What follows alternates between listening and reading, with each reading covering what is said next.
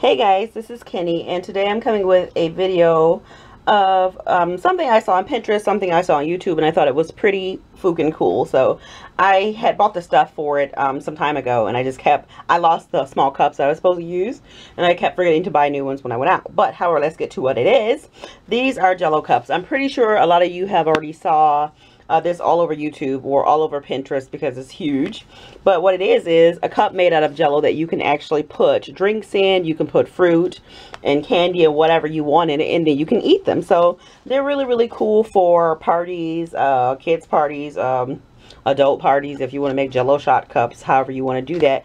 I wouldn't suggest you make them as big as I'm making these if you're going to put alcohol in them, because people will be smashed. But it's very, very simple. So, and very inexpensive to make. What you need is one box of Jello.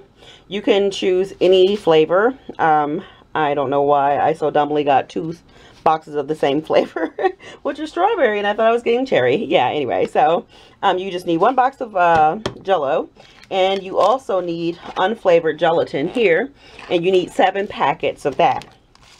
And then you're going to need 10 ounces of boiling hot water, which I already have here. And I guess I can turn my scale off.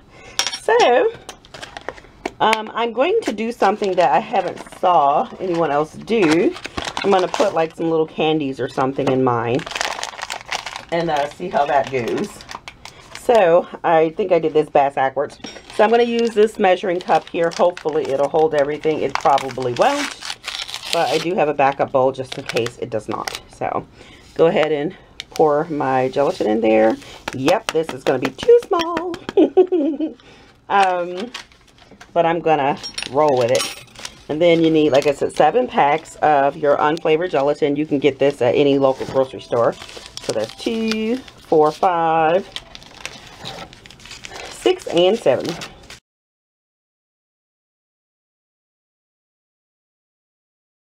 Okay, so it doesn't say that you have to stir your Jello and your gelatin in together, but I'm going to go ahead and do that, which I don't think it makes a difference, but I'm going to do it anyway. Now, I did hear some say that because the gelatin is unflavored, when you add your 1 pack of your Jello, it makes it just like a weak tasting Jello. So if you want to tweak your recipe, which I started to do, but I'm not feeling adventurous at this moment. So I'm going to go ahead and add my 10 ounces of water. Yeah, I think this cup will hold it all. Yeah, we're grand. And just stir, stir, stir, stir, stir, and stir till it's all mixed in well.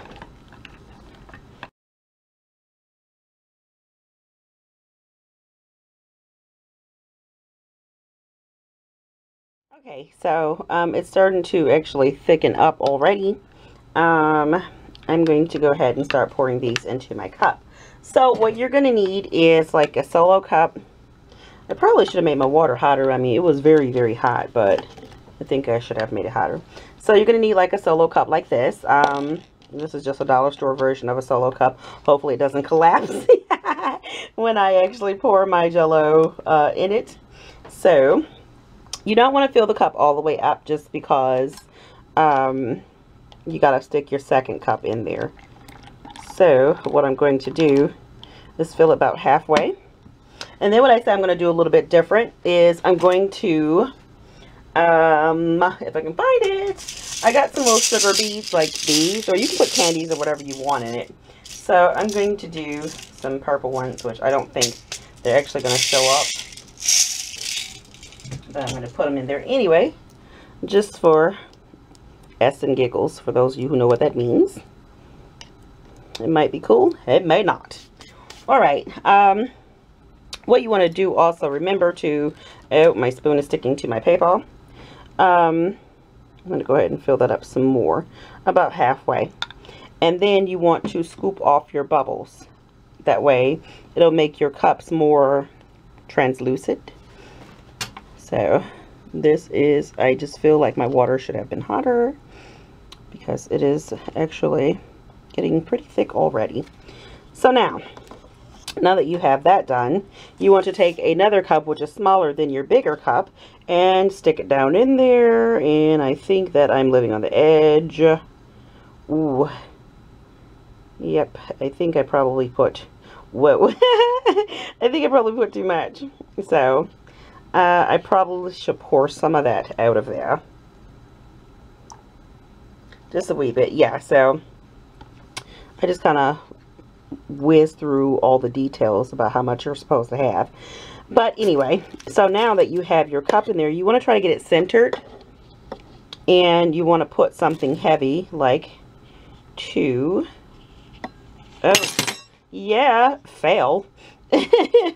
This stuff is like seriously fighting back.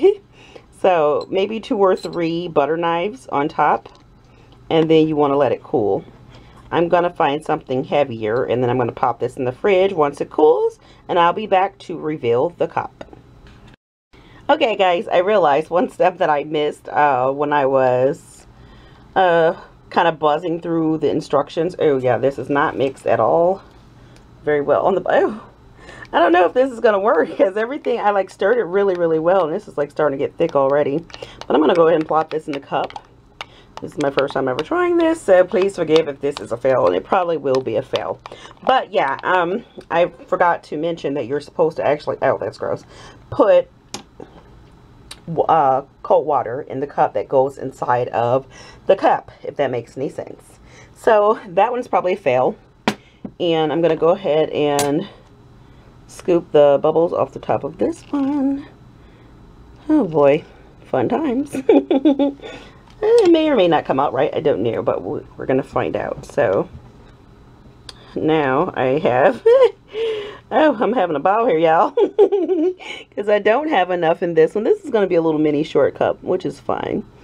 Yeah, so just let that cool. I probably should have put more, which I'm going to pour some of this off, and I'll only get 2 cups. This thicker version over here. And I'm not going to put any sugar beads or anything in that one. I probably could use most of that. Yep. Fun times. Sorry, I'm not one of those DIYers on YouTube who everything they do is just comes out perfect the first time. I just thought this would be fun to try, so I decided to show you guys. Alright, so now you see the cup is not fighting back like the other one was.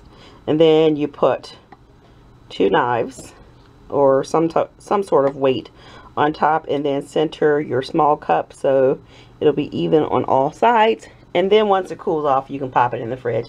So I'll actually be back this time when they're set up. You should put them in the fridge for about 3 hours, and then we'll come back and take them out. Okay guys, I'm back. So this is actually the next day, but I will say that I did check on these, and these were firmed up in less than an hour.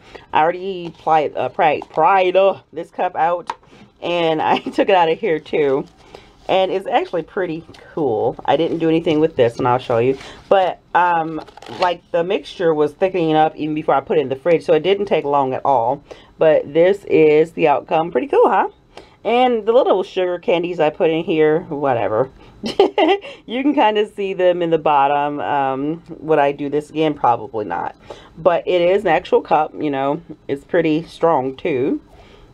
And it's cool because, like I said, you can eat it afterwards. So I got some pop right here, and I'll put a little bit in there, and you can drink it. Because, like I said, it is an actual cup. It's cool, man. See, look at that. That is cool.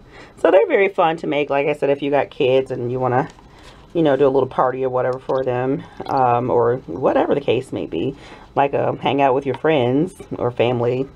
These are fun to make, and they're very easy and inexpensive to make too. So Hunter is sitting behind me. She's going to give this one a little bite to see how it tastes. There you go. Just bite it. It's so weird. I know. Come on, the people are waiting. I'm sorry. Take a bigger bite. So what does it taste like? So that's her little bitty bite. It's just like Jello. Yeah, so they're pretty cool. And I mean, you could even fill them up with fruit and whipped cream if you want to do something like that for dessert. They are pretty good. Can I have that one? She wants to eat my cup. So I'm going to give this one to Hunter. Thanks. It's actually really good. And this is pretty easy, like I said, because in all the other pins and YouTube videos that I saw, they actually used plastic smaller cups for the inside. I think it's kind of better to use a paper cup just because they're easier to manipulate. Doesn't look like it, does it? But it actually is because they bend. So I'm going to tussle with this. Like everybody that I saw do these, they did have a bit of a struggle to get the inner cup out. Yeah, I was just telling Hunter there's somebody at the door. But yeah, so I'm gonna go ahead and speed this up while I'm taking this out.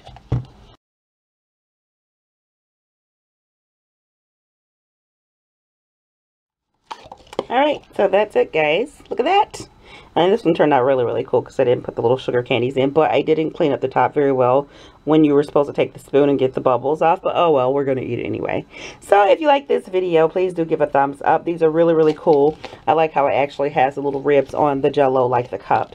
If you would like to see more DIYs or anything that you can think of and you want me to try it out, please let me know and I will do just that for you. So that's it, guys. Until next time, I will see you later. Bye.